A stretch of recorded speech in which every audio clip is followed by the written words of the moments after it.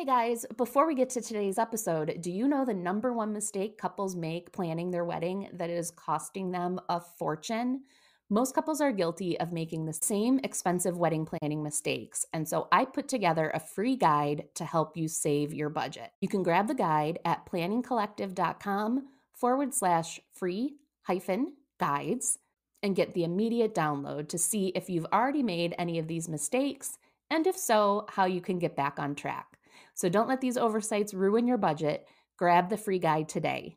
Planningcollective.com/free hyphen guides, and I'll include the link in the show notes.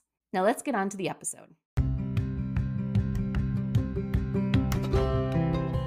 Hi, I'm Kate McClellan, pro wedding planner with over 16 years of experience helping more than 400 couples down the aisle. I started Planning Collective to help all couples get through the overwhelm of wedding planning by sharing my actionable tips and tools that I've used over the years working with my clients.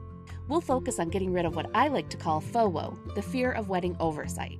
This is an unfortunate condition that almost every couple will suffer from at some point. Let's get you back to enjoying the planning process. Here we go. Hey guys, Kate here. Welcome back to another episode of the Wedding Planning Collective podcast. It's a cold and rainy fall day here in Michigan, and I am definitely dreaming of Caribbean beaches and swim-up bars. So let's talk about honeymoons and destination wedding planning.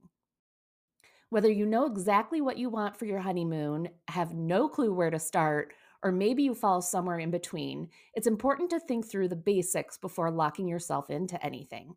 Just like wedding planning, you want to start with the main pillars so that your planning is intentional and doesn't feel scattered. So make sure you have an idea of what your budget is first. Most couples don't include the honeymoon in their main wedding budget, which is fine, but the funds need to come from somewhere. If you'll be paying for the honeymoon yourselves, have a conversation about what you're comfortable spending. Be realistic, especially since you'll be on the heels of all the wedding expenses. You don't want to end up more stressed or anxious about the trip because of the thought of paying everything off is so overwhelming. And again, just like the wedding, no one else can tell you what you should be spending for your honeymoon. Decide on the budget and then find an option that's realistic within that budget. And as we talk about budget, make sure you're thinking about that big picture number as opposed to just the cost of the flight or resort. If you're not planning on staying at an all-inclusive, you'll also have to make sure that you take out a portion for food, other travel fees, meaning will you need to rent a car or pay for car service, and other potential entertainment costs. So that big picture number will be everything that you will be paying for all together, and then you're going to break it down, just like the wedding budget, based on the different categories.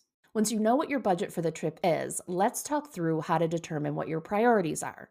When we discuss this in regards to the wedding, we're referring to the timing of when your wedding will be held, the size of the wedding, the location, and the breakdown of the planning components. For your honeymoon, the timing and location are definitely a huge part of it, and that should be where we start. We'll talk more about timing in just a minute, but what I recommend that you do is sit down with a pen and paper or your notes app and just start making notes of what you would like out of your honeymoon. Do you have a certain city, country, or state in mind? Would your ideal trip be relaxing on the beach or a trip filled with big city museums and sightseeing? Are you looking for something adventurous or are you more chill? Do you want to be super social and make honeymoon friends, or prefer to see as few people as possible? And remember, you'll most likely be coming off of a very busy few weeks with the wedding. So what do you think you'll be in the mood for? As you start jotting down ideas, get more specific about what you want to do. For example, if your dream honeymoon is to go to Ireland, do you picture the quiet countryside, hitting the big cities, or maybe castle hopping along the shores? If a sunny Caribbean resort is more your vibe, would you want to spend most of the trip on the beach or at the swim-up bar, or fill your days with scuba diving, zip lining, and checking out the local towns? And maybe you're a mix of all of the different options. If so, write down your wish list of what would be part of your honeymoon, and then you can circle back once you start to narrow things down. The timing of when you go on your honeymoon is also something you'll need to think about at this stage. Gone are the days that couples leave their reception after dinner and head right to the airport. You spent all this time and money on your wedding. Why would you want to leave early? If your work schedule allows, I highly recommend that you do not leave the day after your wedding. With all of the excitement and prep for the wedding, it's not ideal to also have to add on the honeymoon packing and prep to your list. Waiting a day or two to leave also gives you time to have a farewell brunch the following day or just chill with your guests and family to wrap up the celebration of the wedding. Another great idea, especially if you're short on days off of work, is to have what we call a mini moon right after the wedding and wait to take a bigger trip later. You can go somewhere for just a couple of nights that's a short drive or maybe a staycation close by to relax right after the wedding. Down the road, maybe for a first anniversary, you can always plan a bigger, more official honeymoon. This also gives you more time to save up after all of the wedding expenses and gives you something to look forward to, as the post wedding crash can leave you feeling a bit blue. Once you have an idea of your honeymoon budget and the possible locations, I recommend you reach out to a travel agent or advisor to help you with the booking. Most work under a commission from the companies that they work with, so their services are free for you to utilize. Travel advisors can really help you find the best deals, avoid locations or resorts that may not be a great fit for you, and help you navigate through any last-minute changes, cancellations, or other travel issues. Many years ago, it may even be a decade at this point, I was a part of an organization that had a partnership with Sandals Resorts, and I was lucky enough to go on what they call a fam trip to check out one of their properties.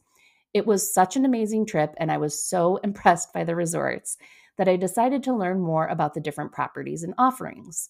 Since then, I've been to most of their resorts and have helped many couples, including close friends and family, plan their honeymoons there. I wanted to take this opportunity to share with you some of my favorite details about the resorts and why I highly recommend them. To start off, the Sandals brand is certainly not the cheapest all-inclusive resort out there, but let me share with you why. They really do offer a 5-star luxury included experience while also being all-inclusive. Yes, they have the buffets, but they are each run by their individual chefs and have other restaurants on property that are all included within your booking at no additional cost. Each property has many different restaurants representing global cuisine, and you can go to as many of them as you want, as often as you would like. When you go to the bar, you're not going to be served that bottom shelf, watered down drink that we're all familiar with from those spring break resorts. They partner with brands like Absolute, Robert Mondavi, Tanqueray, Bombay, Johnny Walker, and Appleton Rum, amongst others. And this is all part of their standard options. Though, if you do have a more selective taste in wines, you can certainly purchase higher end bottles at each restaurant. One of my favorite things to do when I'm there is to try different drinks and food that I would never try at home for fear of wasting money on a drink or a dish I don't like. There is no way I would have spent money on escargot at a restaurant at home without knowing if I like it or not. Turns out, escargot is not for me, but no worries, I tried it and then I was able to order something else after for dinner. And it's a perfect time to try that pina colada, Mai Tai, or White Russian that you don't want to order at a bar, but you've always wondered what it tastes like without having to waste $20 on each drink. Outside of the food and drinks, they also have a great variety of water and land sports that are included in your booking. Snorkeling, tennis, golf, pickleball, paddleboarding, and Hobie Cats are just a part of what's offered. Of course, it depends on which resort you're at. But if you're a scuba diver, you also get up to 2 tanks a day at no extra cost. They also have many excursions and activities outside of the resort that you can book at an additional cost, but you certainly will not get bored with everything that's included on property. One of the best things about the resorts are the variety of rooms that they offer at a variety of price points. While your honeymoon is certainly a great time to splurge a bit, the lower category rooms will still get you access to all of the benefits of the resort while not totally breaking the bank. So if your honeymoon budget isn't huge, but you're not planning on spending much time in the room anyway, it can be a great way to get you on property to experience all of the restaurants and the different services without costing you too much. If you do have a bit more to spend or you want to splurge, you can get some amazing swim-up rooms, balconies with soaking tubs or pools, and even butler service to save your cabana by the pool each morning. And if you're really looking for a memorable trip, they now have several resorts in Jamaica with over the water bungalows that don't involve the long flights to Fiji or Bora Bora. While I haven't had the pleasure of staying in one of these rooms, we did get to tour the over the water bungalows a few years ago, and it was truly stunning. All this said, one of my favorite things about going to a Sandals resort is the way the staff makes you feel so welcome. They make a huge effort in their hiring and training process to focus on customer service, and it really does show.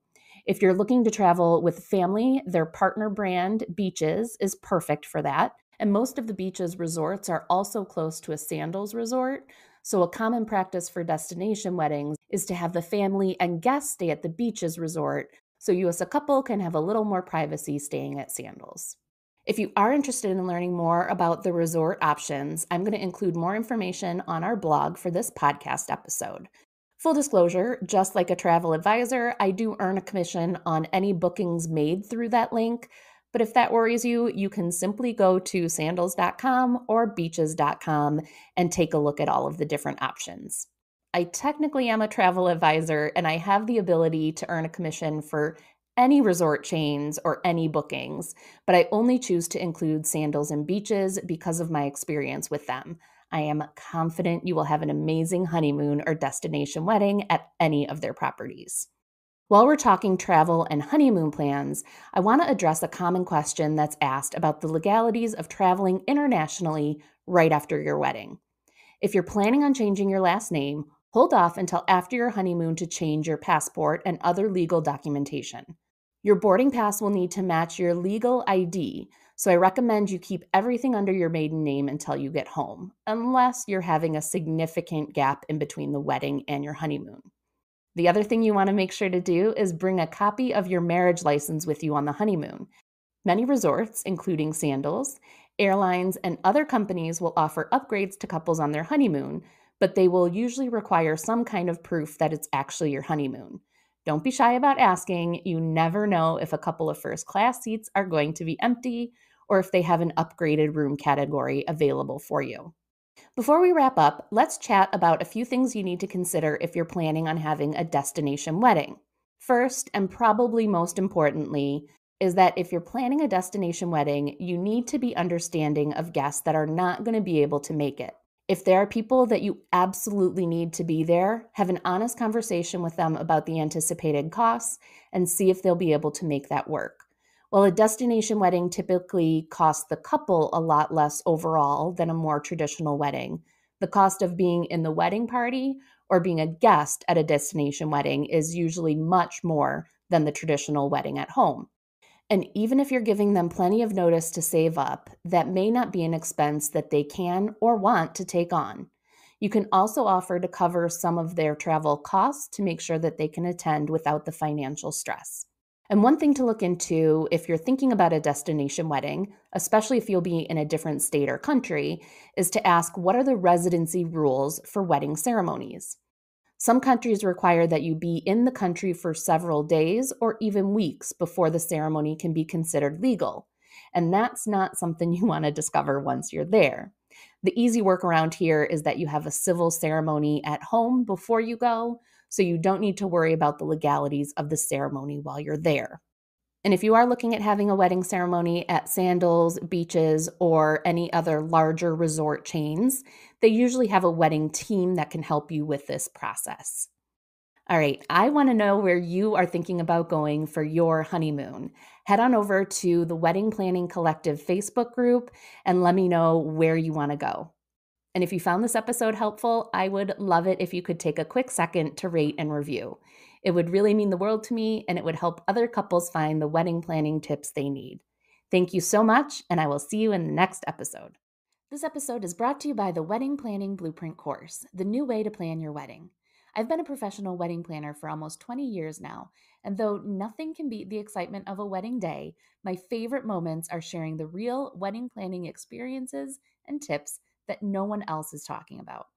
I designed this course to help take you from feeling lost and overwhelmed to educated and in control of your wedding plans. The course includes 24 lessons that are structured to help you first create your wedding planning foundation and then build upon it in an intentional way so that you don't make one of the most common and expensive mistakes, planning your wedding backwards. The newest feature in the course, Wedding Chat GPT, allows you to ask your wedding planning questions and get professional answers 24/7. The answers are pulled from the course content, which makes the responses reliable and actionable. This will be a true game changer, saving you time and money while you plan your big day. To see a full list of what's included in the course, head to planningcollective.com/WPB course. Working with a wedding planner would literally cost you thousands, but now you can have the expert advice and tips for under $150. And while the course is a steal, I do recognize that that's still an investment. Make sure you grab our free download, Expensive Wedding Planning Mistakes, and I can promise that that alone will save you the cost of the course. You can find our free guides at planningcollective.com, and I look forward to helping you plan your wedding.